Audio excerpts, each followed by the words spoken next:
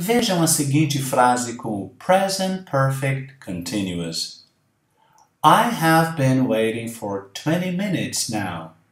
Literalmente, eu tenho estado esperando há 20 minutos agora. Você aprendeu que com for, quando uma ação começa lá no passado e continua até o presente, você tem que usar o present perfect. Portanto, não seria possível dizermos I am waiting for 20 minutes now. I am waiting não traz a ação que começou lá no passado até o presente. Vejam agora a próxima frase. Uma frase com o past perfect continuous.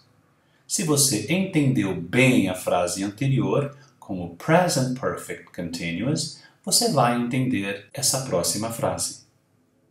Veja. I had been waiting for 20 minutes when the bus arrived. Literalmente, eu tinha estado esperando havia 20 minutos quando o ônibus chegou.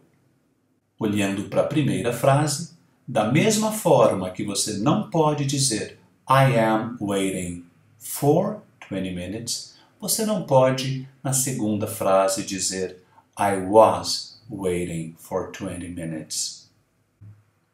Na primeira frase, com o present perfect, a ação começou 20 minutos antes de agora. Na segunda frase, com o past perfect, a ação começou 20 minutos antes do ônibus chegar. Imagine a seguinte situação. Você fala, Alan, quando o ônibus chegou às 9 horas, eu estava esperando havia 20 minutos.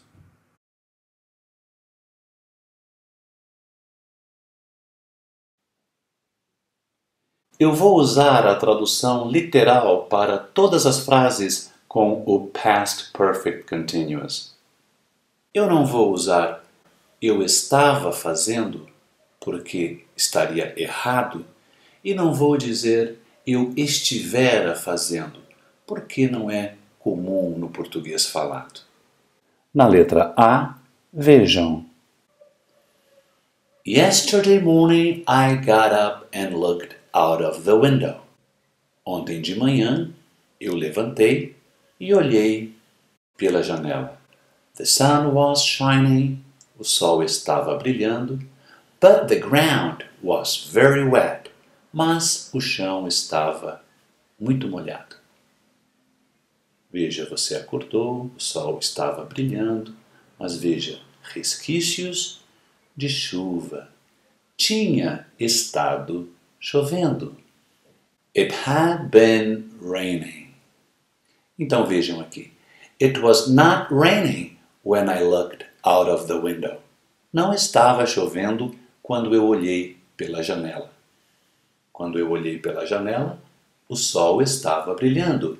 The sun was shining. Mas, it had been raining before. Tinha estado chovendo antes. O past perfect continuous é formado por had, mais been e um verbo com ing. Mais alguns exemplos. When the boys came into the house, their clothes were dirty, their hair was untidy, and one of them had a black eye. They'd been fighting. Quando os garotos entraram na casa, suas roupas estavam sujas, seu cabelo desarrumado e um deles tinha um olho preto. Eles tinham estado brigando. Quando eles entraram na casa, eles não estavam brigando, mas eles tinham estado brigando antes de entrar na casa. I was very tired when I got home. Eu estava muito cansado quando eu cheguei em casa. I'd been working hard all day. Eu tinha estado trabalhando duro o dia todo. When I went to Madrid a few years ago, quando eu fui para Madrid alguns anos atrás, I stayed with a friend of mine. Eu fiquei com uma amiga minha. She'd been living there only a short time, but knew the city very well. Ela tinha estado morando lá havia pouco tempo, mas ela conhecia bem a cidade.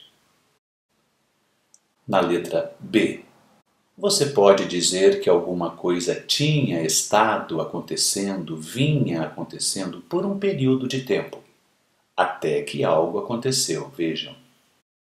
We'd been playing tennis for about half an hour when it started to rain heavily. Nós tínhamos estado jogando tênis por mais ou menos meia hora quando começou a chover forte. George went to the doctor last Friday. He hadn't been feeling well for some time. Ele não tinha estado se sentindo bem havia algum tempo. Ele não vinha se sentindo bem havia algum tempo.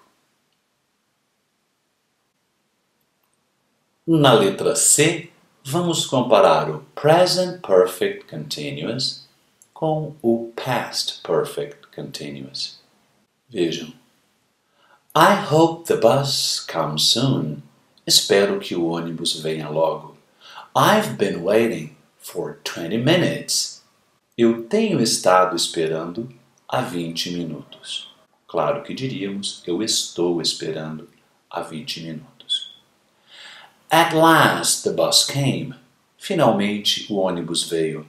I'd been waiting for 20 minutes. Eu tinha estado esperando havia 20 minutos. James is out of breath. James está sem fôlego. He has been running. Ele esteve correndo. James was out of breath. James estava sem fôlego. He had been running. Ele tinha estado correndo. Na letra D, vamos comparar o past continuous com o past perfect continuous. It wasn't raining when we went out. Não estava chovendo quando nós saímos. The sun was shining. O sol estava brilhando. But it had been raining, so the ground was wet. Mas tinha estado chovendo, então o chão estava molhado. Kathy was sitting in an armchair resting. Kathy estava sentada em uma poltrona descansando. She was tired because she'd been working very hard. Ela estava cansada porque ela tinha estado trabalhando muito duro. Na letra E, não usamos ing com alguns verbos, vejam. We were good friends. Nós éramos bons amigos. We had known each other for years. Nós nos conhecíamos havia anos.